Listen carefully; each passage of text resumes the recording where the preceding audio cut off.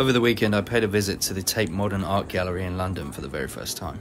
The former Bankside Power Station, designed by Giles Gilbert Scott, the same architect of the Battersea Power Station, is visually stunning and a great example of brutalist architecture of the 1950s and 60s.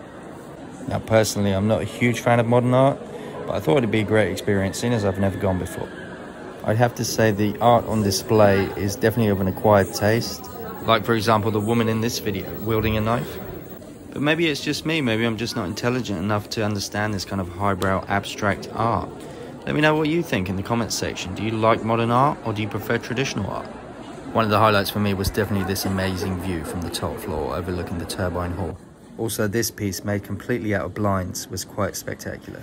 So yeah, that was me mooching around the Tate Modern Art Gallery in London for a couple of hours. Let me know if you guys have ever been and what you thought of the place. And please hit that like and subscribe button, and I'll catch you all on the next video.